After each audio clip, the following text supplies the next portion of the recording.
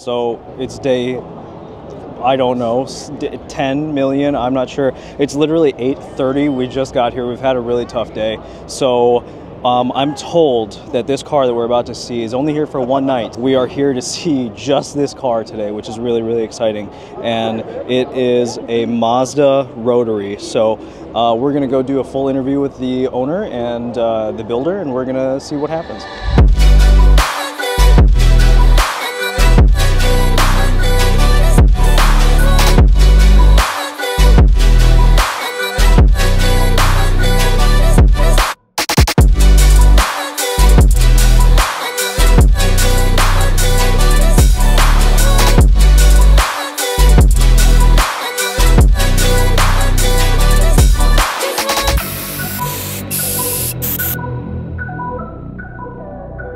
My name is Dan Gleason. I've been a Mazda technician for 26 years. This is my truck. It is a 1977 Mazda Rotary truck, one of only 1,500 ever made. It was a little beat up when I bought it, so I didn't feel bad about modifying it. I would have never modified an all-original vehicle. So it has the engine, transmission, rear end, suspension, electronics, seats, brakes, everything from a 2010 RX8. Wow. It is more RX8 than it is truck at this point.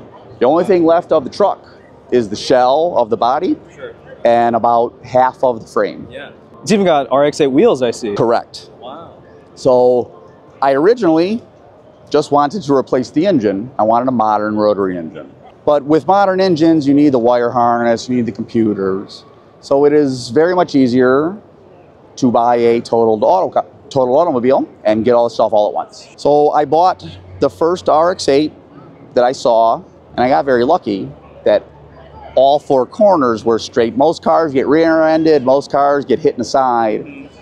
This car had a caved-in roof, so I imagine a tree fell on it. And when I had the RX8 in one bay and I had this in another bay, and I was like, man, their wheelbases and wheel tracks look very similar. So I whipped out a tape measure. They were 1/4 of an inch different. Wow. So I thought to myself, I wonder if I could adapt the RX8 subframes to the truck full frame. So that was a 10-year decision right there. I'm glad I did it though, because it turned out to be better than I ever could have imagined. It turned out to be cooler than I ever could imagine. I just wanted to build a cool cruiser, and it turned out to be more awesome than I ever could have hoped. It's so much more than I wanted, so much more than I envisioned. And I built it for me. It's what I wanted. It's a vision I've had in my head for 15-ish years. And over the years of putting it together, I let some people talk me into something, talk me out of some things, and very late in the build, I said, this is my truck. I'm going to do what I want. And this is my vision from probably 2006. And in my vision, it wasn't as cool as this. It's awesome. It's more than I ever could have imagined, more than I ever could have hoped for. Wow. Could you give us the walk around? Absolutely. 2010 RX8 Renesis Series 2, mild street port, and it's got a tune. So it makes 252 horsepower, which, you know, not a lot, but it's a 2,400 pound truck, so it's enough to keep me entertained. So even though this is a Series 2 Renesis, and I'm gonna out myself, these are Series 1 rims. These are Series 1 fender vents, which I always thought were super cool. Yeah. And these are Series 2 turn signal markers. So it's a little mixing of years, but it's my truck. I mean, it looks good. I thought they were cool. Sue me. Right. So I love that. RX8 big brake kit. 2-piece rotors too, huh? Yep. Wow. So I used to work for a company there where the owner owned a race team. And we would routinely put big brakes on race cars. And they would let me drive them for some reason. And I never knew until I experienced the confidence that big brakes can give you when driving a car. So I knew when I built this, even though it doesn't really need them, they're very confidence inspiring. That's awesome. I wanted the interior and exterior to be very Spartan, very basic, kind of beat up. because I like it that way, so I haven't got to worry about it. Sure. So everything is function over form. Wow. If it works, I don't care how it looks, as long as it works. Yeah. So there's no the interior is a little bit of duct tape, a little bit of cardboard, and very Spartan, but it does its job. There's a lot of heat and soundproofing, because anybody who drives rotary knows those are both issues. Oh, yeah. Really nice heat and air conditioning. And even in the dead of summer and stop-and-go traffic, it's really nice and quiet and comfortable in the cab. And as I've gotten older, that's something that's been more important to me. When I was younger, I didn't care. Sure, yeah. Who cares? The first thing I would do was rip the AC out of cars, and the first thing I did with this was put the AC in. Yeah. So it also has a pretty nice sound systems. I do love music. Awesome. However, there's a lot of times, especially when coming home from work, if it wasn't a great day on the highway, I'll shut the radio off and just listen to the engine. This truck brings a smile to my face. I could be stuck in stop-and-go traffic, and this truck brings a smile to my face. Awesome. I'm a car guy through and through. Yeah. And not a lot of things I've done I could say that about. This truck brings a smile on my face every time I get in it. Every time I start it, every time I rev it up. Now, what does it rev up to being a rotary now? So with the tune, I have the rev limiter shut off. So what will it rev to? We'll see. So the tach only goes to 10,000 RPM. With my laptop hooked up, I have hit 12,028. Oh my God. And that's just for bragging rights. It ain't making no more power above 9,000 RPM, but it's kind of cool. At about 12,000 RPM, it sounds like a really, really angry chainsaw. Yes. And it's kind of cool. Yeah. That's amazing. I love the interior. Like you said, it's just all like that function over form, and it's so simple yet like. And I am not, even in normal life, I am a very simple guy. I'm not a fancy guy. I've had 5 surgeries where I've had metal implanted into me. I kind of like metal. Yeah. I've always loved diamond plate. Oh yeah. It kind of symbolizes a lot of the stuff that's in me. So I had looked at aluminum diamond plate to make the doors, and it was expensive, and I didn't want to do it. This is rubber diamond plate. It's just rubber floor runner, and I think it's kind of cool. And again, my truck, I don't care. Yeah. The rest of the interior, will I get carpet one day? Maybe. Will I get a headliner one day? Maybe. Maybe not. I've driven it this way for 11,000 miles, and I haven't cared yet. Wow. So why should I care now? Right. It does what I want it to do. These are RX8 seats then? Correct. Right? So again, these are Series 1 seats. Yes. My favorite colors in the world are black and gray. I love how they interchange, how they play off each other. Yeah. And not only are these, I don't like leather, so I always wanted fabric. Sure. So not only are these seats black and gray, they're very supportive, they're really nice seats. I'm sure. So I thought that was super cool that I could use those seats. It has the RX8 steering column, the RX8 instrument cluster. While I have an aftermarket steering wheel in it now, I am in the process of putting the factory steering wheel back into it to have factory cruise control, factory radio volume. As much as I love hot rods, I also like convenience. I also like modern amenities. Yeah. So that was my whole thing with this, is to make it just a regular truck. Get in it and you drive it just like a regular car. Come summertime, is this like your daily driver then? Absolutely. So I don't drive it when there's salt on the ground, because that's just dumb. I own 3 cars, including this one, and 2 motorcycles. I haven't ridden my motorcycle since I've gotten this running. This is what I want to drive. This is me. Yeah. I love driving it every day. I have hauled sod in the back, I've hauled dirt in the back, I've hauled stone in the back. It's a truck. Yeah. It's a pretty cool truck, but it's just a truck. Absolutely. And that's what I wanted it to be. I love just getting in it, turning the key, and using it for its intended purposes. Yeah. Hauling stuff, hauling me, and putting a smile on my face. It doesn't get great gas mileage, and it takes premium, and I don't care. Exactly. Yeah, when I'm at the pump, I try not to look at that number, but I knew that going in. But it's worth every penny to me. That's fantastic. So then what struggles did you have putting the RX8 into this, essentially? I had a decent fabrication background, but I had never done anything this in-depth, and especially things that involve suspension geometry and alignment geometry, and I was actually quite worried about that. Yeah. I had never done anything like that before. I actually kind of got lucky taking the RX8 subframes and the pieces from the RX8 unibody. I was able to make the suspension geometry exactly as it was out of the RX8. Wow. So that kind of took a lot of that guesswork out for me. Where the subframes were located was a different story. And like I said, I don't have access to frame jigs. I don't have access to lasers. I did it all with plumb bobs and string levels. Wow. And rulers and protractors. All I did was double, triple, quadruple check every measurement a half dozen times.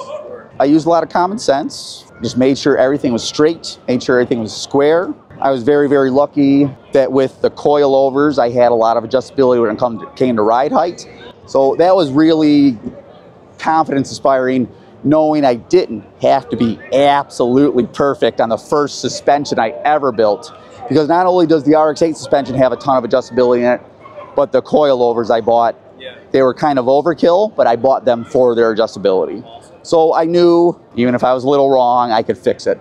And believe it or not, my first time ever building suspension, ever building something that had alignment intensive angles, and it worked out first time. The first time I took it down the road without even putting it on the alignment machine, it drove straight, the steering wheel was straight, and it was fun to drive. Lucky, good, I don't know, I'll take either. Yeah. So what coils are you running on this? So they're KW double adjustables. They're super overkill for what I do with the truck. They were more than I wanted to spend, but I wanted the double adjustables because like I said, I had never built suspension before. The more adjustability for me was the more forgivability if I screwed something up. And believe it or not, even at this ride height, it has full suspension travel and it is an absolute blast drive. Absolutely. And I mean, the fitment is perfect. You know, you never have any rubbing issues? Nope. So the wheels will camber in as they go up. So thankfully that avoids rubbing issues. I did have a problem because it was so low, I had a really excessive amount of negative camber in the front. And it's actually quite funny. I spent a ton of money to make my truck actually handle worse. Because negative, you know, to a certain point, negative camber makes your car handle better, but I also don't like buying tires every 6,000 miles. So I spent a lot of money and a lot of effort to make my truck actually handle worse. That's awesome. But it still handles pretty good. And I see there's like a strut tower brace back there and all that. I took, and again, having been a novice when it comes to suspension building, I took every chance I could get to build everything stronger and stiffer than I needed to. So every opportunity I had to brace something, I took it. Is it a little overkill? Yeah, probably. But I can rest easy when I'm doing triple digits in this truck that one subframe isn't going to go that way and another isn't going to go that way. So it's probably a lot of overkill. This frame is actually so stiff. I can put a jack in the left front and the two right side tires will pick up with a jack on that front. The RX8s get a bad rap. Some of it's deserved, some of it is not. One thing nobody can complain about, they were world-class handling vehicles, period. This is a lighter, stiffer RX8. So I took an awesome handling vehicle and made it lighter and stiffer. Where did the inspiration to go from this Mazda plus an RX8, where did that all come from? So I've always been a pickup truck guy. I've owned pickup trucks all my life. I knew that in the 70s, Mazda made a rotary pickup truck. And so when I first started with Mazda, it was at the tail end of the RX-7, and then of course the beginning of the RX-8. And because I was new guy, I got made to do the things nobody else wanted to do. And even a lot of other Mazda techs don't like to work on rotaries because they're just so radically different. And I'm the type of guy that if I'm going to do something, I'm going to try to be the best there ever was. Even if I can't, I'm going to try. So this was before the internet. I bought books. I bought rotary engines from the junkyard and learned. And here I am 26 years later, and a lot of other Mazda dealers will send their rotary work to me. That's so cool. So this engine has kind of a special place in my heart. I don't know where my career would be without this engine. I'm a different guy. The rotary engine is different. Me and this engine just makes sense. It just fits. So to have a truck with this rotary engine and then do some crazy stuff like this. That's me. Yeah. That's me. So where did the inspiration come from? I don't know where the pickup truck thing came from. That's just, I always loved pickups. The rotary was the older tech shoving it down my throat and me wanting to be awesome at it. Yeah. And then the inspiration for this was me and my personality really embracing the different. Really embracing path that other people don't take. Yeah. Really embracing things that others don't do. At the end of the day, there's not a lot special about it. It's just a truck. It's a cool truck, but it's just a truck with some really cool suspension and some mounts that some crazy guy made to fit subframes. But it's just a truck. It's a really cool truck though. How cool is that? I love that. I mean, it's just, the story itself is just so inspiring, really. And after so many years, after going through so much, there is so much of me in this truck. And that's why I say when it brings a smile on my face, it absolutely does. Like, I've poured my heart and soul into this truck. And it has turned out to be something kind of cool. And I really enjoy that. Wow. I enjoy that for me. It's cool that other people like it too. Yeah. If they did it, I kind of wouldn't care. It's my truck. I enjoy it. Yeah. But it is cool that other people enjoy it. I'm not gonna lie. It's fun to see the smile on people's faces. Yeah. It's fun to see the thumbs up, down. Rarely a day goes by that I drive this truck that I don't get a horn honk, that I don't get a thumbs up, that I don't get people doing crazy things in traffic to show their appreciation. You know what? That's pretty cool. That is amazing. I love the story so much. One of our friends actually, he just picked up a Midnight Club RX-7 that he's shipping here, and it's coming tomorrow. So we're gonna have to get you guys connected. So maybe it'll be interesting for you to see that. But rotaries to me I don't understand them. They are so radically different that unless it's something you're doing pretty much regularly, it becomes this voodoo science that a lot of people aren't comfortable with. And I get it. That's why if it was going to be forced upon me, then I was going to keep doing it and I was going to be the best I possibly could be at it. And 25, 6 years later, here I am. That's awesome. Are you building a prodigy? Are you training anyone that's... That is one of the most awesome parts of my career, is training apprentices. I get to train them to do things the right way, to fix cars the right way. And that has been absolutely one of the most rewarding parts of my career. And I've had a couple of apprentices go on to be outstanding journeyman technician. One I have now came to me and had never worked on a car in his life, but he liked cars. And now in a couple of years, he might have my job. And you know what? That's pretty cool. That's awesome. That's pretty cool. That's so cool. Wow. This is amazing, to be honest. Oh, I forgot to ask, is this forced induction at all? Or is It's NA. Yeah. So when I was younger, I loved big horsepower. I loved the race cars. I loved fast. And you know what? If that's your thing, more power to you. I'm a little older. I wanted a nice, cool cruiser. Sure. I've done 500 horsepower cars that idled like crap and overheated in traffic, and they were bad. Like, there's pains. I wanted to turn the key and just drive the truck. Yeah. That's what led me to this iteration of the rotary, the Series 2 Renesis. Yeah. It is by far the most reliable, the most dependable. It's at the expense of some horsepower. But like I said, I don't need, this is enough for me. It doesn't overheat in traffic. It idles nice. It just does what I ask it to do. It does the job. And that's kind of all I want out of my cars anymore. Do what I ask you to do. Wow. And it does it very well. I don't know if Paul's gotten a chance to tell you, but he had a Datsun truck that unfortunately died. But, you know, we're big pickup truck guys, and this is just really, really cool to see. And you know what? I'm just a lucky guy that really enjoys fixing cars and building cars. Yeah. And look at where it got me. Right. And this is your blood. This is awesome. Well, thank you so much. This has been an absolute pleasure, man. Thank you. This is so, so cool. Okay. What a cool story. It's actually 10 minutes after the show is closed. So we're going to Nora because we have to lock her up, make sure that she is safe.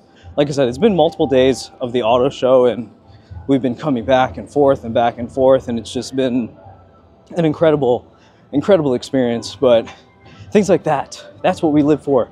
He just kept on saying it's just a truck, but it's his truck, and that's really what matters. Every single car has an amazing story, so that's what it's about. Oh, Jesus. Okay, so we just have to close the hood, make sure that she's safe. I have to open the hood latch, I guess. I don't know where that is. Okay. I think that was it. Oh, thank God. So the Cyan P1800, what is it? It is the team that developed the first World Rally car that Volvo won the winning title. Those people were known as Polestar.